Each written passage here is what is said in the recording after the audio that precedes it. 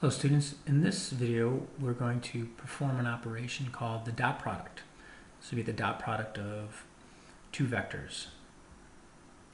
So the dot product is written with this notation. You have u, the vector u, and you put a dot and then the vector v.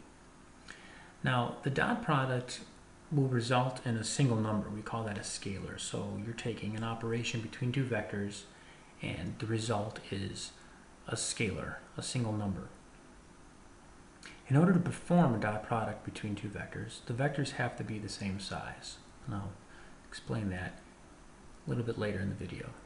So in this context with the dot product, that I'll show, we'll get a single number. I'll also show in another video geometric interpretation of the dot product in the way that you can view it as the angle between two vectors, or as a projection, as a component of a projection of one vector onto another vector. But in this video, we're just going to show it as a simple operation that results in a single number. So what I've done here is I set up parentheses for each of the components for each of the vectors. So here's the -3, the 2, and the -5 from the vector u. That's this vector u here. And then I put in the 9, 4, and -4 from the vector v. Then we just simply multiply each of those terms in the sum.